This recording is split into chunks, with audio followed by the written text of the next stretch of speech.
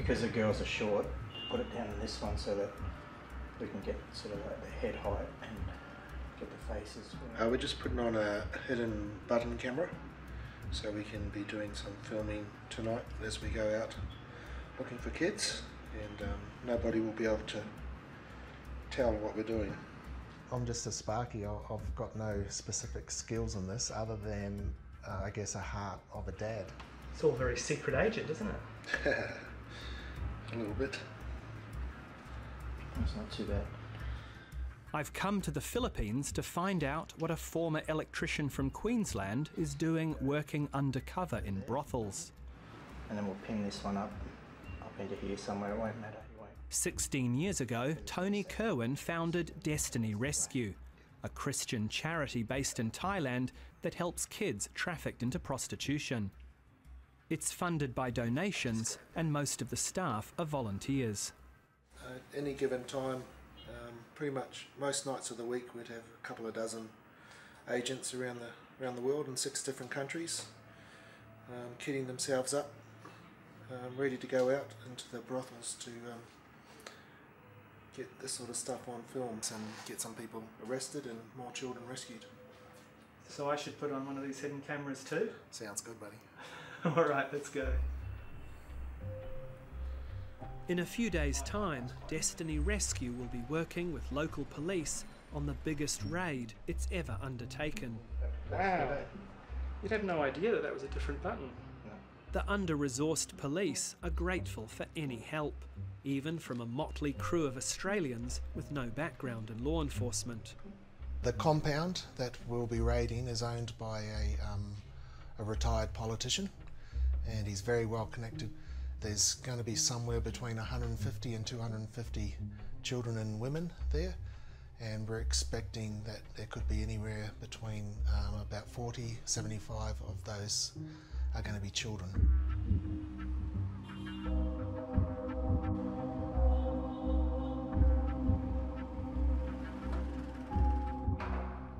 Tonight, Tony's offered to show me how they work the bars and gather the evidence to give to local police so they can put the pimps in prison. So, when you come into a place like this, with a guy like me, what's the cover story? Who are we? What are we doing here? We're just developers, so we build units or whatever. For several nights, I immerse myself in a world of sleaze and exploitation. Let me go lady for you. Right here. I'm shy. Ah, okay. I'm going to introduce to you somebody who is not shy. Maybe later. Maybe later. They are not shy. I've rarely been as uncomfortable as I am hanging out with men who pretend to be pedophiles. Where's all the young ladies? My friend, they like, I know you're young, I know you're young, but my friend here likes really young. But if it's tough for me to get into character, it was once even tougher for Tony, a devout Christian whose parents didn't even drink alcohol. I felt awkward even walking into a brothel. Like, I felt like, should I even be in here? Like, this feels wrong. But at the same time, knowing that if I don't go in, then the kids that are in there are never going to have a chance of getting out. We're looking for girls a bit younger than this, getting fussy in the old age. So how did a tradie from Queensland end up in this line of work? It was a really simple situation. I actually overheard 2 guys talking, and one guy was saying how there was an American guy going through Bangkok, and he was offered that he could buy children outright for $400 US and do whatever he wanted to with them.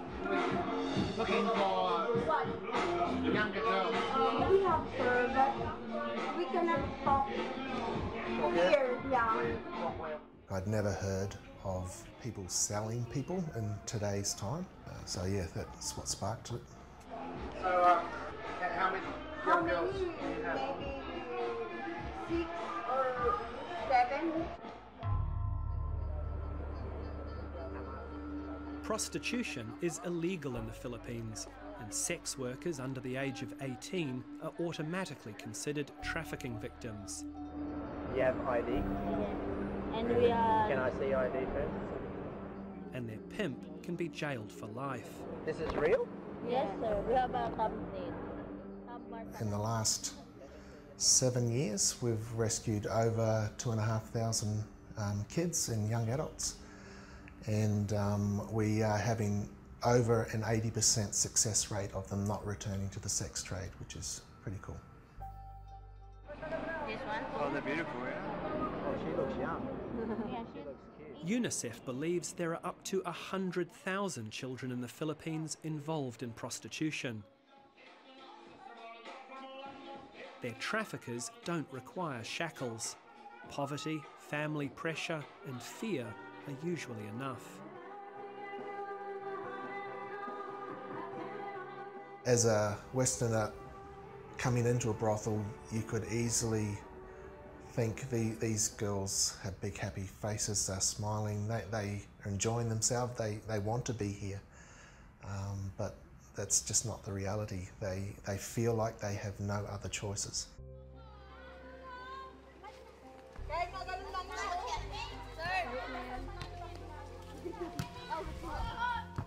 Hopefully, any children they may rescue in the upcoming raid will end up in a place like this. We had 49 clients as of today. The youngest age is 7 years old until 18 years old. My name is Marlene Capio Richter. I am the Center Manager, Paralegal Officer of PREDA Foundation. The PREDA Foundation is a separate charity that rescues and rehabilitates victims of sexual abuse and trafficking.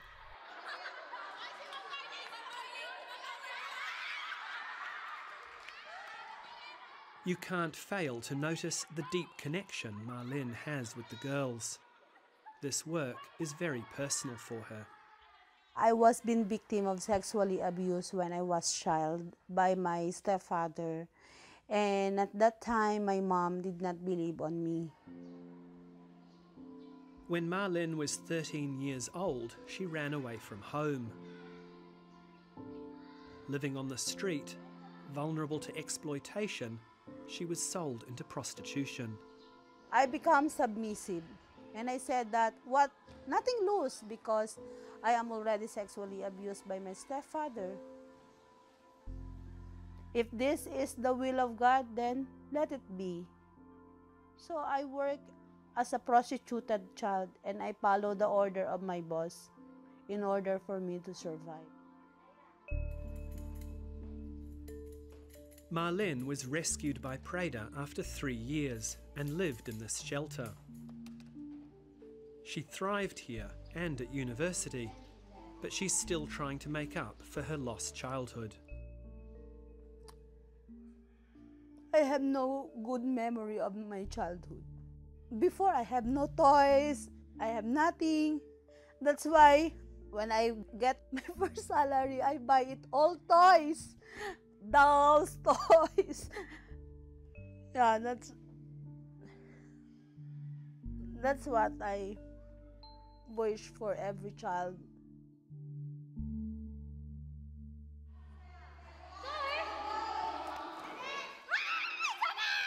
I would say that I never experienced to play. That's why in the center, I always give time for our children to play. I took the social work as a profession because I want to help people. Children who are victim of human trafficking and victim of sexually abuse because I fully understand what they have gone through in this life.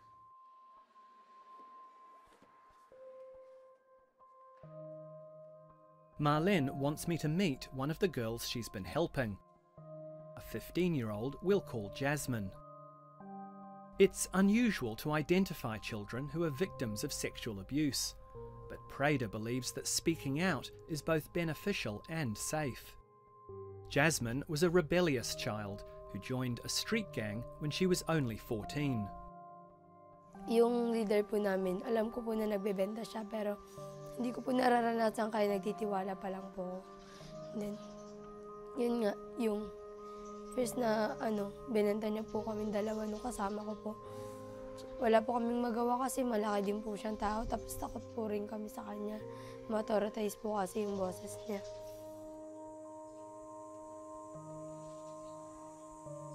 One day, her pimp accepted money from an undercover agent. Yun po, nangyayari po yun yung pagbebenta sa amin ng mga kasama ko. 3 months pa bago po kami na rescue ng NBI.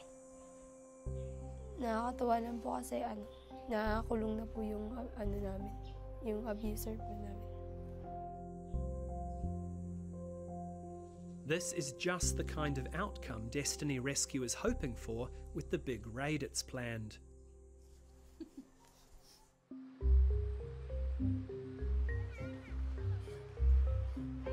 But things don't always go so smoothly.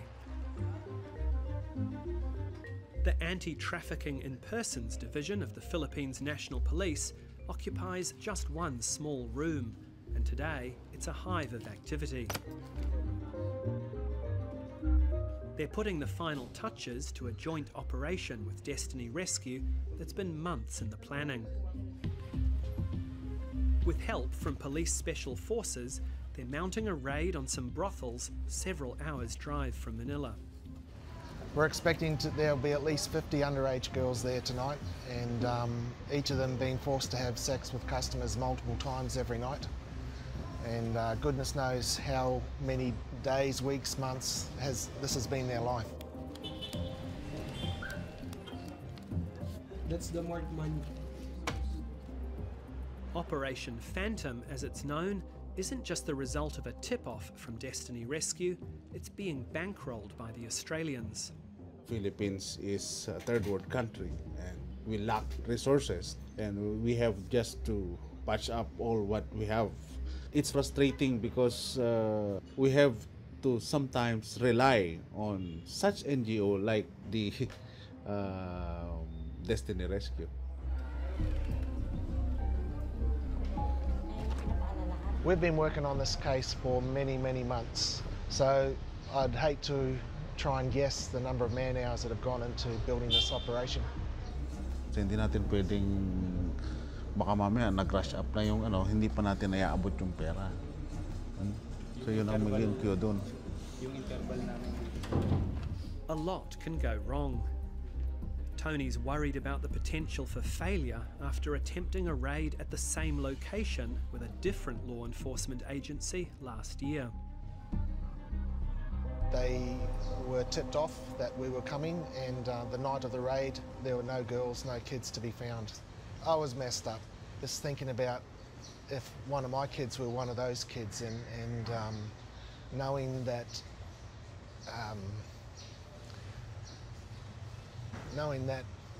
we're not getting them out that night it definitely messed with me and messed with the team in a big way.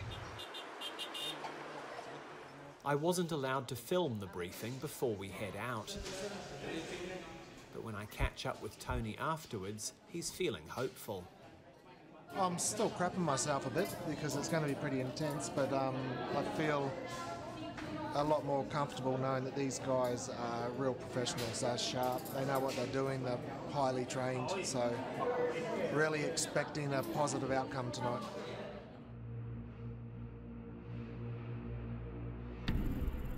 Police used a drone to get a bird's-eye view of our destination tonight, a cluster of bars with bedrooms out the back, well off the main road. Victor 5. There are undercover agents inside the compound already. Once they hand over money for the girls, the raid will begin.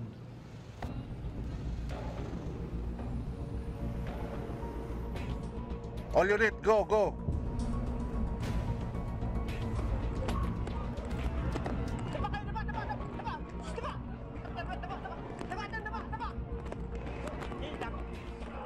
In the first stage of the raid, special forces storm the compound.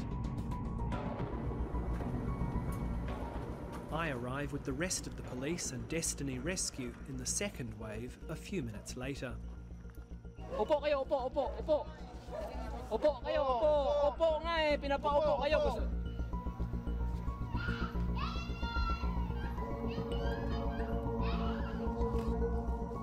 Pretty quickly, everything's under control.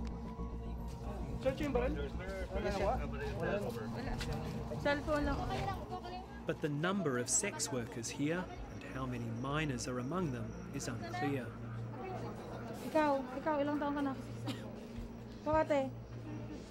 Ha? Natakot na ako, sir. Pasensya na po, natakot lang po tayo. Masyado kayong uminom ng maraming kape. Tapos may wallet mo. The men, pimps and customers are being searched and questioned. Husbands are worrying about how they'll explain this to their wives. May asawa kaming dalawa eh. Hindi naman po kami, kumanta lang po kami. Nag-video ka lang po kami dalawa.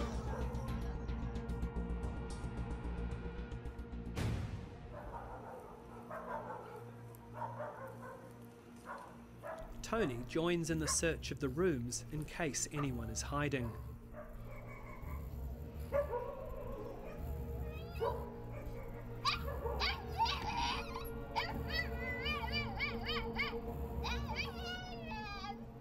Everywhere there are sordid traces of the lives that played out here until just moments ago. In countries like the Philippines and Thailand, there's understandably a lot of focus on sex tourism, but most of the demand comes from locals. This place was frequented by farmers and tricycle drivers who paid as little as $12 for sex. Hey. G'day. There aren't as many women here as we'd expected, but Tony seems upbeat. You look relieved. I am. I am very relieved. This has been on the go for many months now. It was failed once with a different department, so we were really hanging on that tonight would be a real thing and we can rescue all these kids and get the people who have done the wrong thing in jail, hopefully never get out. That's the goal. It's already after midnight and the women are being taken back to police headquarters to be processed and assisted by social workers. I'm going back to Manila.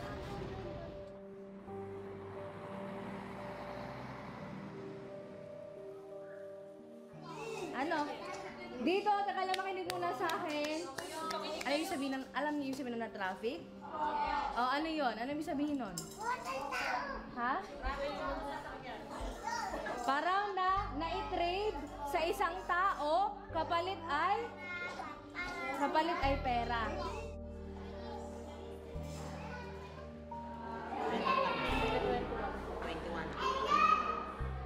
How many minors would you hope to rescue to sort of make all the resources and the time that you put into it worthwhile?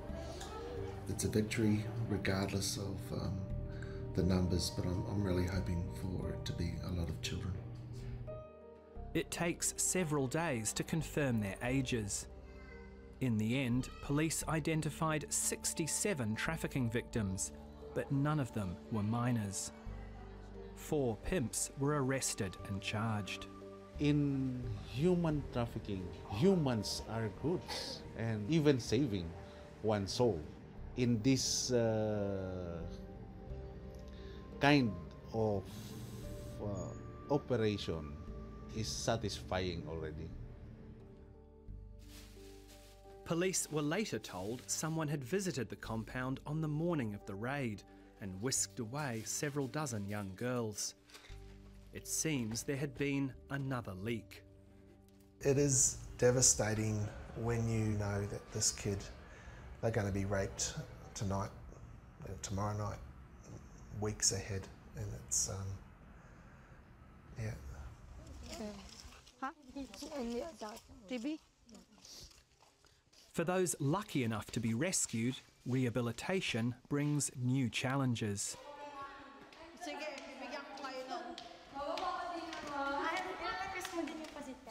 To find out what rehabilitation looks like, I turned back to social worker Marlin Capiorista.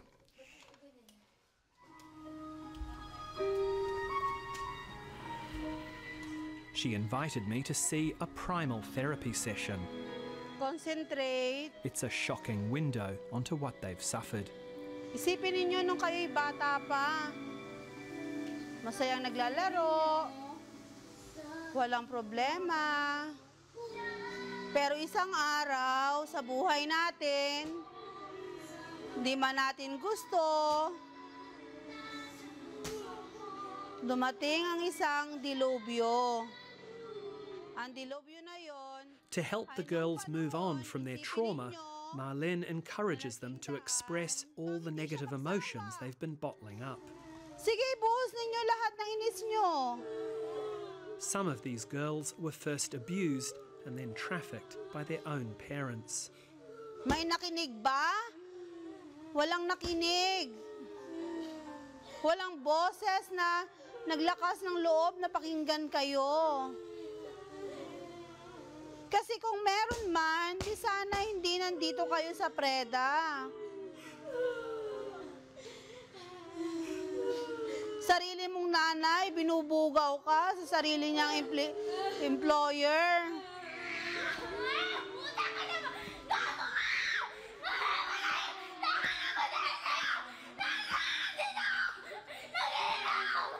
Sige, murahin ninyo na murahin.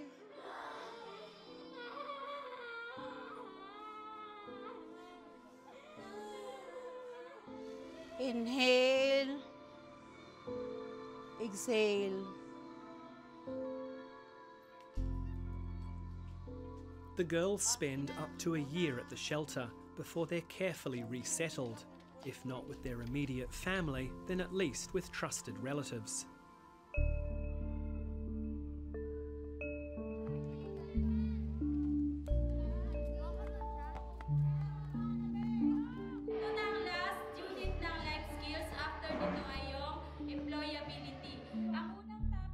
Rehabilitation doesn't always work. Some trafficking victims will return to prostitution, but they get an education here that hopefully leads to a safer and more rewarding livelihood. Ang unang topic natin ay ang landas ng aking buhay nakatingin sa kinabukasan. Anong ibig sabihin nun? Bawat tatahakin mo dun sa bawat ginagawa mo, yung bawat ginagawa mo kung mali man o mabuti, yung kakahinatnan nun para sa kinabukasan.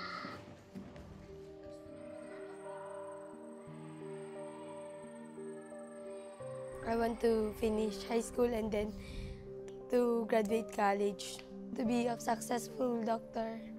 I want to create a medicine of Ebola. You want to create a vaccine for Ebola? Yes. Ebola. That is a pretty ambitious goal.